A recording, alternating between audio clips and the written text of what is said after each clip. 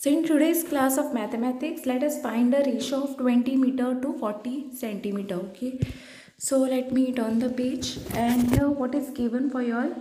You can take down, find the ratio of 20 meter to 40 centimeter. Okay. So let us convert this 20 meter into centimeter first. Okay. For that, what we need to do is, here I will start my solution with, so write down 20 meter is equal to 20 multiplied by 100, because I'm converting it with I'm making it centimeter, converting it into centimeter.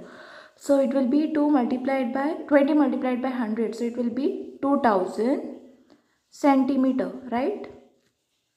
Okay, next step, you'll write down this as it is, 20 meter. Okay, we have to find the ratio of this, right?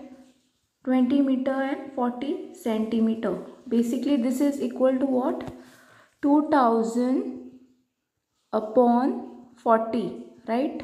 Now what you are going to get is, cancel this 0 0. Okay, so here what I'll have to cancel, here 0 0 will get cancelled, then 4 1s are 4, 4 5s are 20, and this 0 write it as it is. Okay, next what will be your answer? 50 upon 1. Okay, so answer is 50 upon 1. Now you have to write this in ratio form.